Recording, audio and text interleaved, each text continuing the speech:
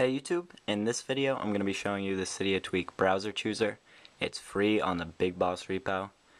And some of you have probably heard about this. It got really popular when Google Chrome for iOS came out. What it allows you to do is change your default browser from Safari to any browser that you have downloaded off the App Store. So you can see here it does add an extension in settings, and the only browser that I have downloaded is Chrome.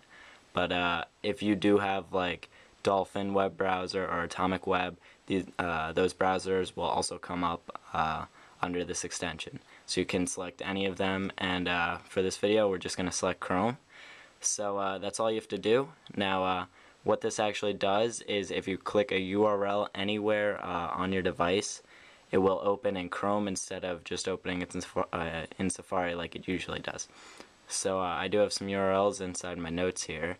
So if we click on just my YouTube homepage, you can see that it does open in Google Chrome instead of opening in Safari. So once that loads up, you can see that it works, and it's pretty smooth. And if you do use Google Chrome or any other browser more than you use Safari, and you use it as your main browser, I do suggest this tweak, and it's better than some of the other versions, such as different Cydia tweaks that only work with Google Chrome.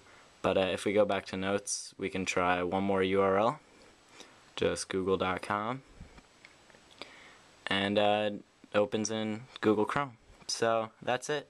Thanks for watching. Again, this Cydia tweak is called BrowserChooser, and it's free on the Bigboss repo. And thanks for watching. If you have any questions or recommendations, just leave them in the comments.